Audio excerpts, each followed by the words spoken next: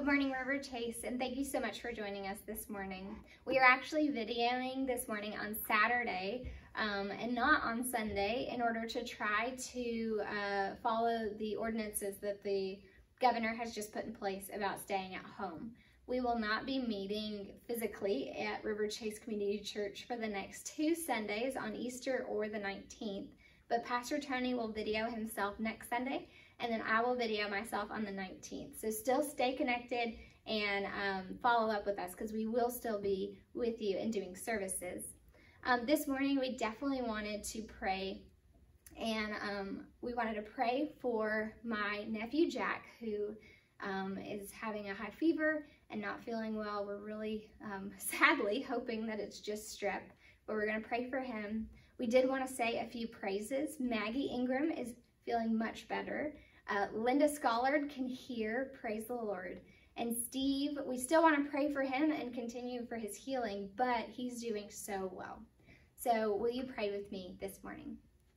Lord God, we just thank you so much for just the opportunity to come to you at any opportunity, at any time, and to know without a shadow of a doubt that you hear our prayers and that you are with us praying alongside us, Lord. I do pray that you would be with Jack, that you would heal him, that it would not be the virus, but that it would be something that our medicine knows how to alleviate well. I pray, God, that you would be with anyone who is sick, Lord, anyone who is struggling with this virus, anyone who is working on the front lines to fight this virus, Lord, that you would give them wisdom on how to help and what to do, Lord. And I pray, God, that you would just continue to be with everyone in our church, Lord. I just praise you for being with all those who have been sick, and I thank you for the ways that you have already been starting to heal them, like Maggie, Lord. I thank you so much that Linda can hear, Lord. What a blessing it is to have technology that can help us alleviate and fix things that kind of get messed up every so often, Lord. And I pray, Lord, that you would continue to be with Steve, God, but I just praise you so much that he is doing so well at this time. Lord, we love you, and we thank you for your goodness, for your kindness, that you are with us, and that this morning, as it is us celebrating Palm Sunday, that, Lord, we get to celebrate that you entered Jerusalem. Lord, you prepared your heart and you walked into the city that you knew was going to reject you, Lord, and you did it for your people, Lord. And so we thank you for your humble love and for the way that you have brought us salvation, God. We praise you and we thank you. Amen. As it is Palm Sunday, we are so excited to proclaim Hosanna. Blessed is he who comes in the name of the Lord. And this morning, my husband, Michael, is actually going to be also preaching on Palm Sunday. And so he wrote a poem, and he told me that I could read it for you this morning because I thought that it was well written and a helpful way to reflect on what it is that Palm Sunday and Easter is all about. So will you please listen? Hosanna, Jesus, Hosanna. Hosanna to our God Most High, to our Elyon, Lord Sabaoth, to Yahweh, Holy Adonai. Hosanna to the coming King, most royal Son of Jesse's son. Blessed is he who comes to see righteous salvation's labor done. Hosanna, cry and welcome. Behold him mounted on the foal, who rides in humble power's peace, in conquest for each sinner's soul. Hosanna, sing, not just in praise. Your fickle heart knows not its need. Hosanna means deliver me. It means the perfect God must bleed. So hold back your Hosanna if you'd hoped for gain without the cost. Take up your cloaks, lay rest your leaves, unless you truly know you're lost, and would in desperation beg that our Creator come and die. If you would see his kingdom come, you also must plead, crucify. Then in his death, taste death in you, but from the grave arise made new. Thank you so much. Pastor Tony is going to join us this morning for our offering.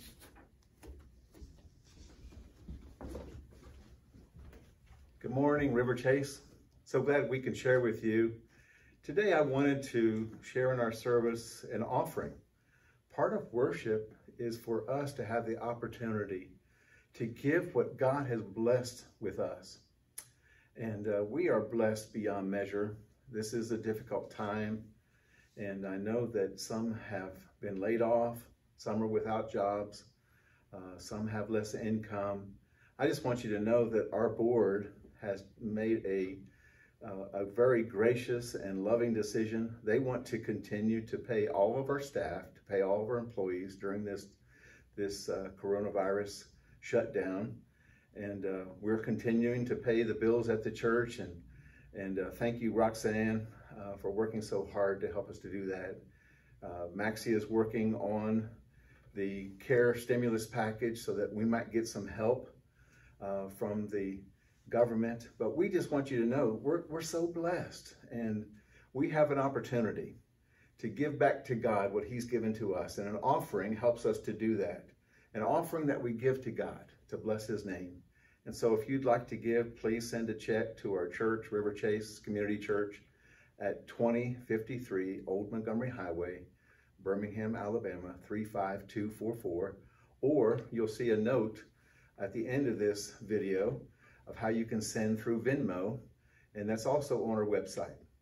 But I hope that you'll just consider what you might do to continue the ministry of our church. And so I want us to pray this morning. Father, thank you for this offering. Thank you for the blessing that you give to us every day. Thank you that we have a privilege to serve and to worship you. We may be apart, Lord, but we're united in Christ. We're united in what you've called us to do. And so bless your name, Lord.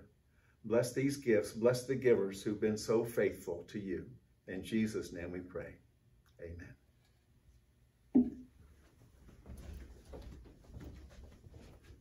This morning, our message comes from the end of Esther 4 and the beginning of Esther 5. So I'm going to read the first portion, and then Cheryl is going to read the last, starting at chapter 4, verse 15.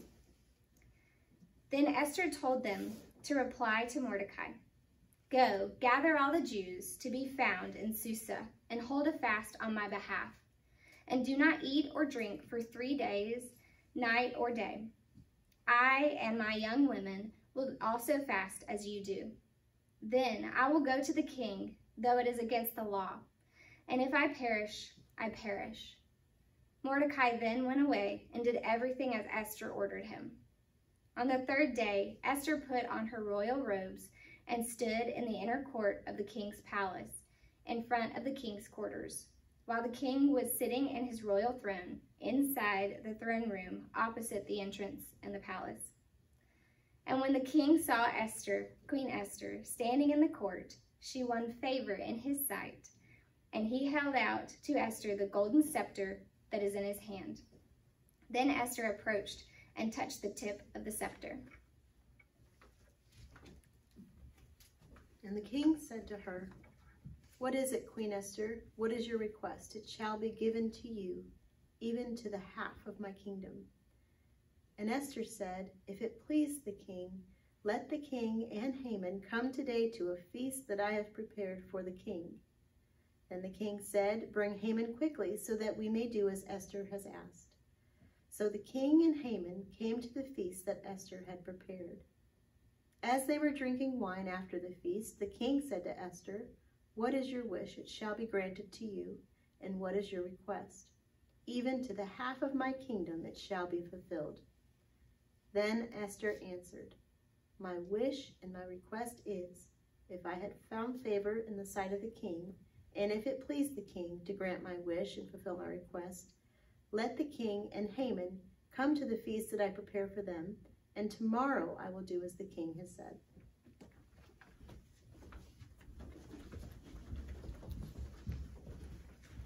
Father, thank you for the word that we're going to be sharing.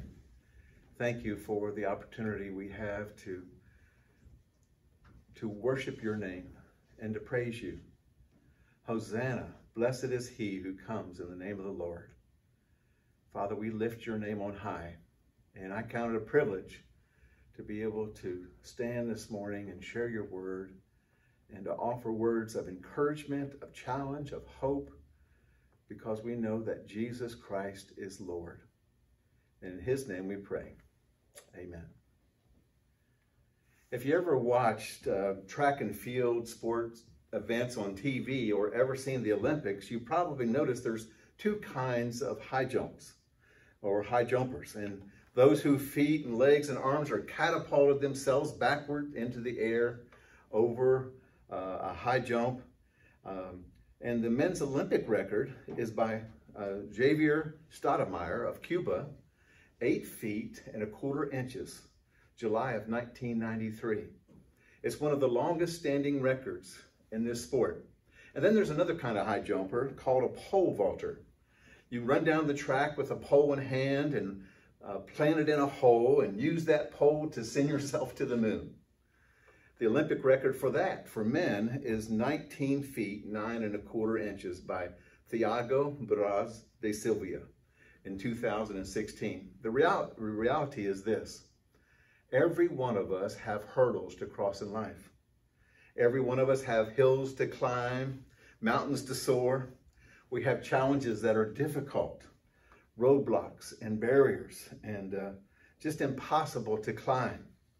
The question is, how am I going to face this obstacle? How am I going to climb this mountain? How am I going to get over it? And sometimes those high bars are within reach, and then we look forward to that challenge, and we love to try and to lift ourselves over that. But there's other times that the challenge is absolutely impossible. There's no way for us to cross over. There's no way for us to accomplish a particular task. And Esther learned that obstacles, if we want them to or not, to come or not, sometimes they're not respecter of persons. They do not care who they confront. They will come if we want them to or not. And once we have climbed over one hurdle, the next hurdle is not far away. Esther had a mountain to climb in her story that we just read. She's living during the reign of King Xerxes, and as you know, the Jewish people were scattered around the Persian Empire, and she was part of the nation of Israel. The Israelites basically had no authority. They had no governing positions. They were not the rulers. They were part of a vast multitude that was living in exile in Babylon. In 587 BC under King Nebuchadnezzar, and then in 539 BC, Cyrus the Great, the ruler of the Medo-Persians, who conquered Babylon, and he scattered all the remaining Jews. So she's a woman who has been dealing with war, has been living with exile. Her nation of people has been scattered, and she is a peasant girl trying to survive. Who would ever guess that this young Jewish woman named Esther, an orphan, would end up being the queen of the greatest empire the world has ever known? What a great wall that she had to climb. A great mountain of relationships, a personal loss and gain, poverty and discord, a woman living in a land dominated by another nation of people. Amazingly, Esther climbs this formidable mountain. And she does, raised to new heights. She becomes queen. She's raised from that status of being an orphan now to one of the greatest women in all the land. And yet, even though she was trusting God, even though she had faith, even though she's doing what God purposed for her to do, we soon find out that she has a hurdle that seems almost unsurmountable. Mordecai, who's her cousin and caretaker, is in a battle for his life, and now what was she going to do? He refused to bow to Haman. He refused to obey the king's orders. His life was in danger, And Haman found out when Haman found out what nation Mordecai was come, that made it even worse because he hated Israel. And so Mordecai, searching for an answer, sees his cousin, Queen Esther, as God's remedy to help him and to help the nation of Israel. He goes to Esther and he tells her, you've got to be the leader to get us out of all this trouble. You talk about a hurdle. That was a mountain to cross. Many of us have hurdles to face, and we find them sometimes higher and harder. Some of them block us from doing what we know God wants us to do. And sometimes, like this coronavirus, comes to us as a great surprise because there was nothing that we have done to cause it. There's nothing that we have done to warrant it. And yet it has come and been a great turmoil to our land. Sometimes life is just extremely difficult. So Esther, growing up in this circumstance, in these conditions, is faced now with this great hurdle to cross. Listen, I want to tell you that God will intercede in your life and will give you great opportunity when you open up your heart to him. Our lives are not a life of luck and coincidence and chance. I'm amazed at how many people think that. They do not see that God intercedes in behalf of everything that we do. Sometimes society seems to be fixated on luck. Either you're blessed with good fortune and karma and luck, or bad luck, coincidence and chance. People will carry rabbit's foot in their pocket for luck, not so lucky for the rabbit. People wear beads and chains and jewelry for luck. In Korea, it's considered bad luck to wash your hair on New Year's Day because washing your hair washes away all the good luck. In China, they eat fish that's thought to bring wealth and good fortune. And the head of the fish is point toward the elders, and that's the first person that must eat. The Philippines believe eating round circular fruit like apples, Asian pears, and peaches brings about abundance and wealth. They even think that wearing anything that's round, wearing polka-dotted clothing or throwing up coins into the air on New Year's brings luck. On and on, we find symbols of luck. Rabbit's foot, four-leaf clovers, wishbone, shooting star, wishing wells and fountains, seeing a barn star, a star on a barn will keep the devil away. Bad luck we see as black cats and number 13 and opening umbrellas indoors or going underneath a ladder. The book of Esther dismisses this concept of luck altogether. And it emphasizes the sovereign hand of God in all that we do. Sovereignty is not luck. It's a reality of God who watches over us and who sees us and provides for us, who has a plan for every one of us and is involved in our daily lives. God is always walking and working behind the scenes in many ways that we will never know. You know, if something good happens to me, I refuse to call it luck. I immediately say, it's a blessing, because I know that every good gift comes from God. James 1:17 says, every good and perfect gift is from above, coming down from the Father of lights, with whom there is no variation or shadow due to change. In Romans 8:28-30, and we know that for those who love God, all things work together for good, for those who are called according to his purpose. For those whom he foreknew, he also predestined. And predestined them to what? To be conformed to the image of God, in order that we might be the firstborn among many brethren. And those whom he predestined, he also called. And those whom he also called, he justified. And those whom he justified, he glorified. Proverbs 16:9, the heart of man's plan is his way, and the Lord establishes his steps. God is always working behind the scenes.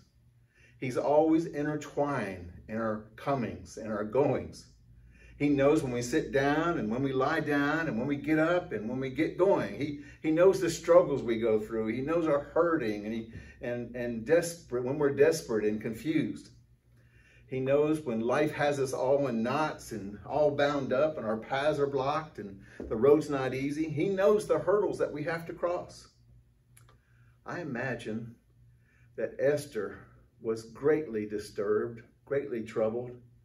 She's trying to cross over this hurdle, and then her cousin comes to her and tells her that his life is in jeopardy. It was going to be for her a great risk. The risk of even facing that of losing her position as queen. The risk possibly of even losing her life.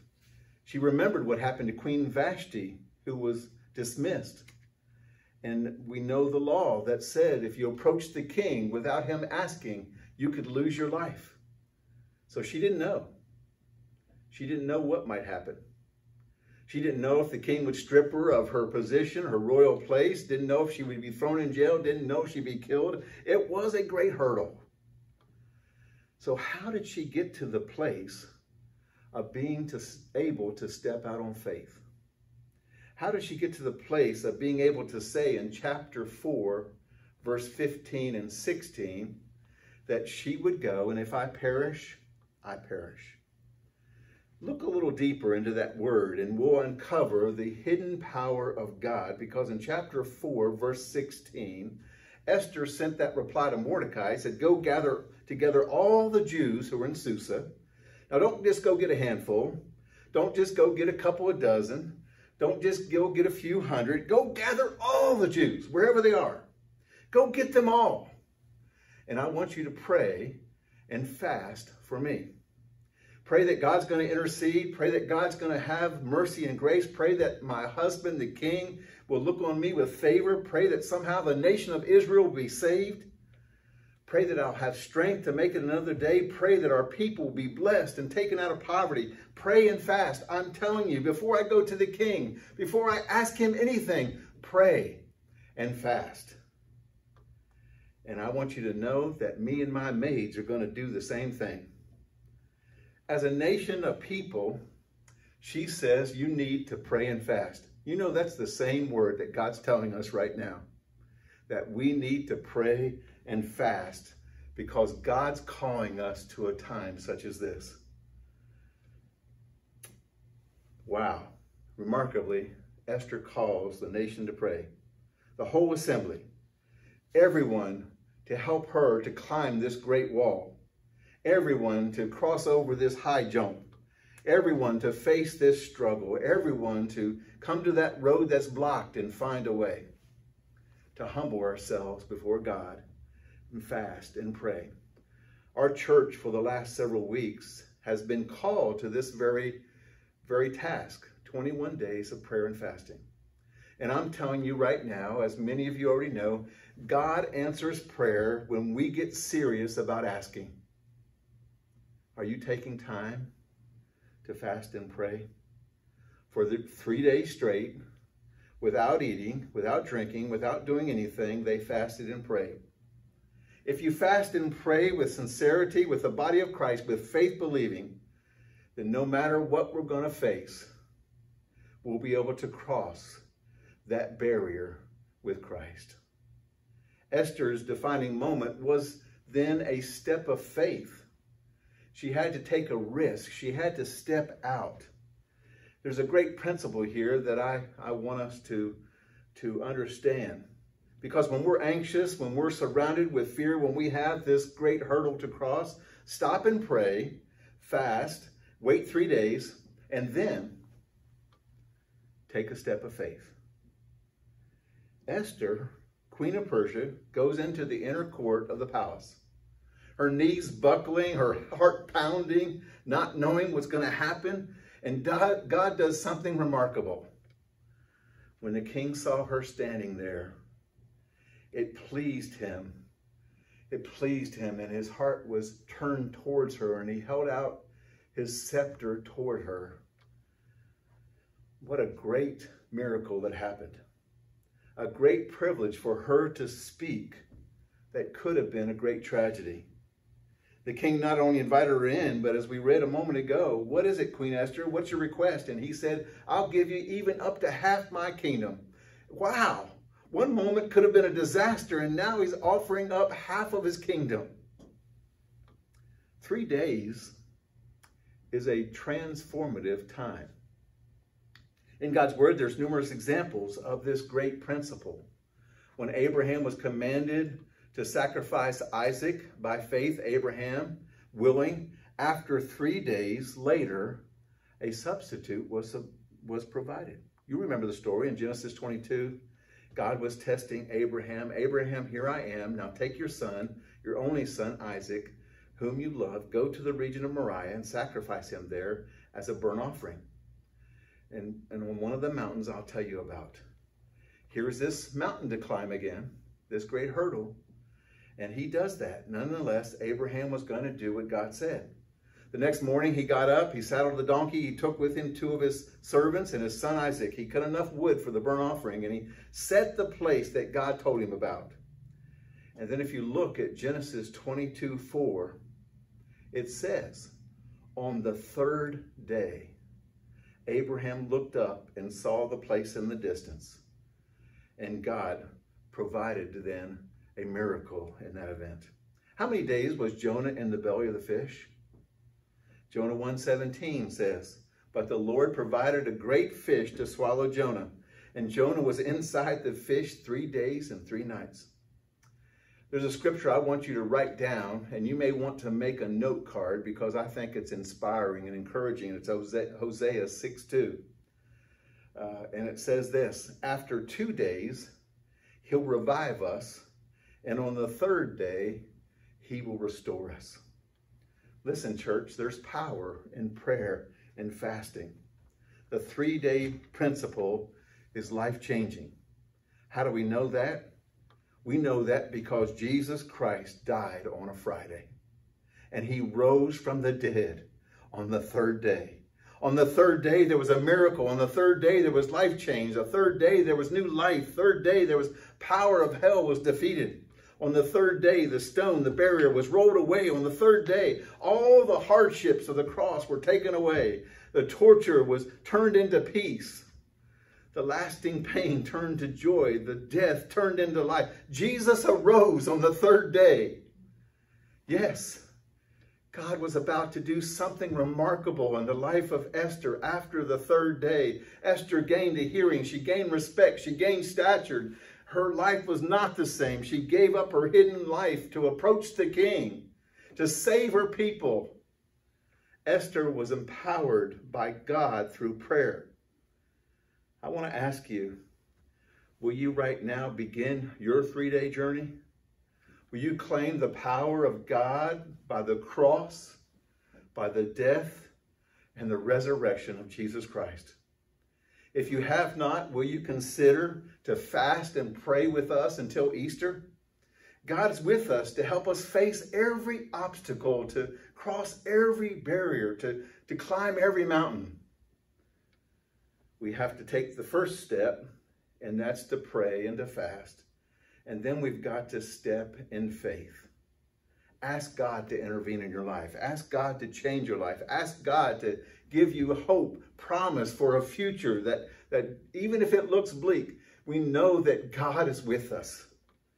Ask God to bless you so that you might be a blessing to someone else. Father, thank you for this encouraging word. Thank you for this challenge right now to be people who pray and fast and then take a step of faith. Help us to look to you for every event that comes our way, to cross the high jump or to cross the pole vault. Whatever hurdle it might be, whatever size it might be, help us to look to you and to trust you. And to know that when we have faithfully walked with you, you're going to see us through. Thank you, Lord. Bless your name. Blessed is he who comes in the name of the Lord. Amen. Amen.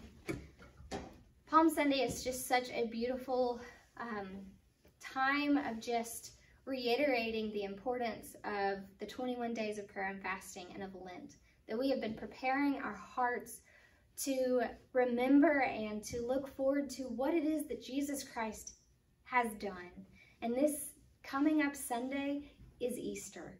That is the day that we proclaim the truth that we know that Jesus Christ has died and that he rose again. And now he has the keys to death, that death cannot overtake him, cannot overtake his people, and that we are all given salvation through Jesus Christ. And praise the Lord for that. This morning we did have a few announcements for you to remember. Roxanne has actually kind of gathered a Bible reading plan for Holy Week. We are about to start Holy Week starting Monday because it's the week leading up to Easter.